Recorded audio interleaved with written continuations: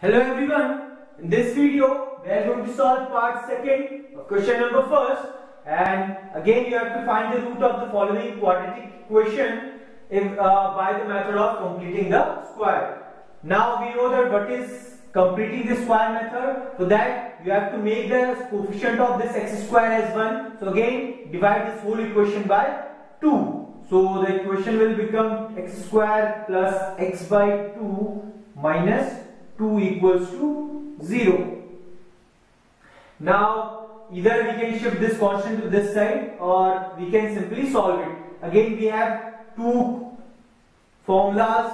First is a plus b whole square is basically a square plus b square plus 2ab, and the second is first a square plus b square plus 2ab, second is a minus b whole square, which is a square plus b square minus 2ab. Here this should be our a square plus, because here it is plus, so we will be using the formula for plus.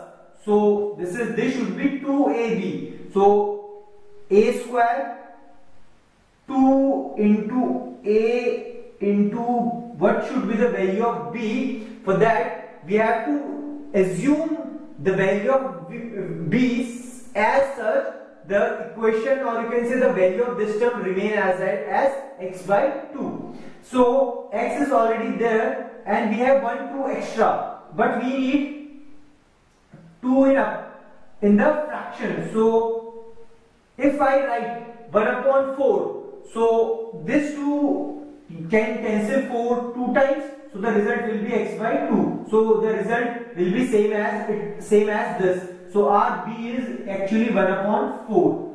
So this is b square. Now we have a square plus b square plus 2ab. Now I have already told that we can't only add a term, we have to subtract that same term also to make the value of this expression unchanged. So minus 2 will remain as it is. Now this is a square plus b square plus 2ab. So in place of this we can write a plus b whole square, and the remaining will be 1 upon 16 minus 2 equals to 0. We can solve this and the remaining value will remain as it is. So minus 16 will be the LCM. This will be minus 1 and this will be minus 32 equals to 0. So clearly this is minus 1, this is minus 32. So the result will be minus 33 upon 16 equals to 0. Now we can simply shift this constant to this side. So the result will become x minus 1 upon 4 whole square equals to 33 upon 16. Now we have to remove the square. For that we have to square root both the sides, and after square rooting, so square root and square can be cancelled out. So this will be 1 upon 4 and this will be under root 33 upon 4, and the value can be positive or either negative. This I have already told you in the previous video.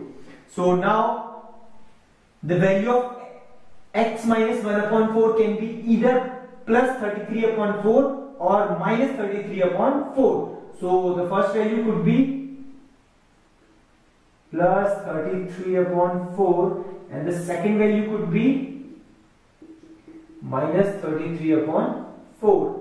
So we can shift this constant to that side.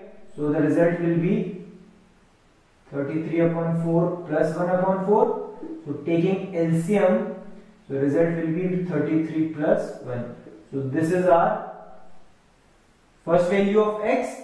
Clearly, similarly, if we solve this, so the value of x will be minus 33 upon 4. This negative will be positive. So the value of x will be, taking 4 as LCM, 33 plus 1 upon 4 with negative sign.